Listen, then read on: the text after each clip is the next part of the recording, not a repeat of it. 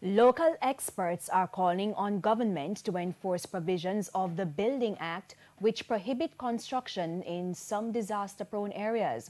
But the local government minister insists that legal loopholes are hindering their efforts. TVJ's Giovanni Dennis has this primetime news follow-up. A family of 5 drowned in the Sandy Gully in St. Andrew when their house was swept away during Tropical Storm Nicole in September 2010.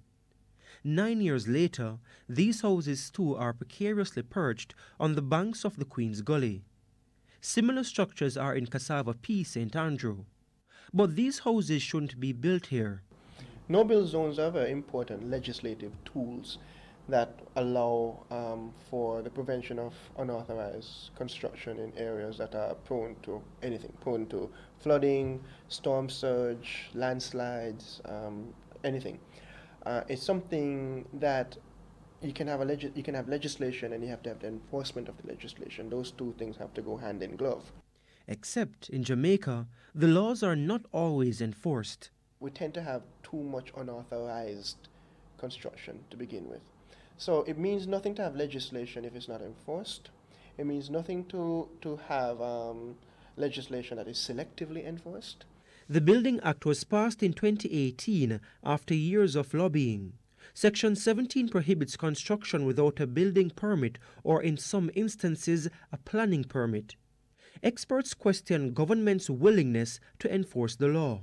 Do we have an enforcement problem? I am going to leave that question for the public to answer, because I am sure they have the evidence all around them, from our driving on the streets to our building to the way we behave. Local government minister Desmond McKenzie argues that the law protects illegal builders.